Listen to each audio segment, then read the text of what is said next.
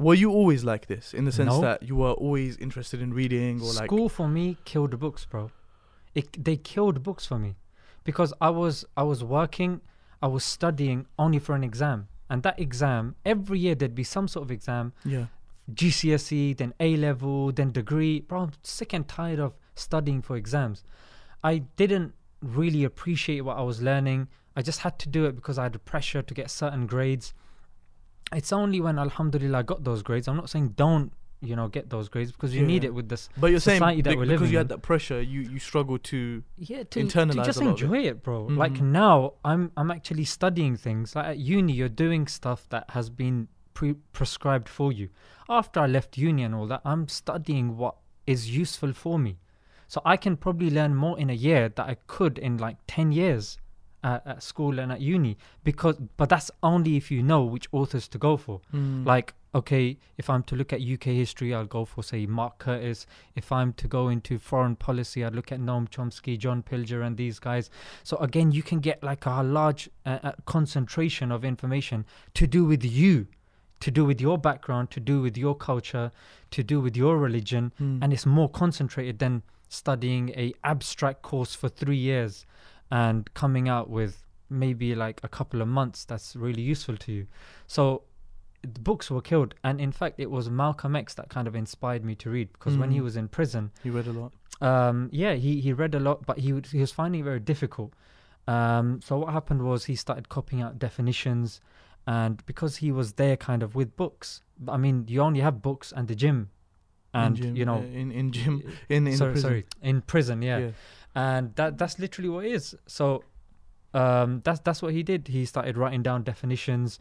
He started going to the end of the prison, where the bars are. When they would close the lights at 10 o'clock, he would go and he'd carry on reading, because they put the lights out. And that's how they say, he got the glasses and his vision got weak. And then when he came out, bro, he wasn't really educated through the traditional system, but he was able to kind of shake the entire system to its core, because he knew exactly where to direct his energy. And now with what's happening to Muslims, bro, if today and now this doesn't inspire you to become more practicing, bro, then I don't know what time will.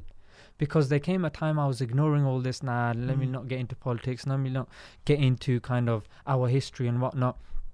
Bro, it's necessary. It's very, very important to be balanced and nuanced in terms of your Islamic knowledge and in terms of your secular knowledge as well, to have that balanced view. And bro, I've had to learn that the hard way. And even when you listen to people like Nigel Farage, they're referencing history as well, that we can't alienate these people because history teaches us. And why is that when people come to us, bro, there came a time that it would affect my iman, bro, when people said, and me switching on the TV, oh, Muslims doing this, coming across people in the streets shouting abuse, oh, Muslim, I didn't know what to say to them. So you felt this, like, you couldn't feel proud of your Islam kind of thing? Bro, I was questioning it, like, why is it always bloody Muslims? These bloody Muslims. Like, even I started thinking, flipping, why is it always us? Because there was a certain narrative that was shunted upon me to force me into jumping into these books and listening to these alternative interviews that made me kind of think, you know what? Terrorism in itself is very broad. And why is it that only a specific type of terrorism is constantly being shunted upon me? Wow. There's so much. And it's only when I started broadening my knowledge, it helped my iman, it helped my dawah, it helped me as an individual. So books have played an integral part. Wow. And the thing is, bro, there's many people that we won't be able to sit with, benefit from. Some have passed away, some are living in different parts of the world. With a book, you can sit with them anytime, any place. And you know what, regardless of the way you look or what you're wearing or time of day, you can sit and you're not going to be lonely. People say, oh brother, I'm lonely, what do I do? Pick up a book, learn. Loneliness is a blessing. It's called creative solitude.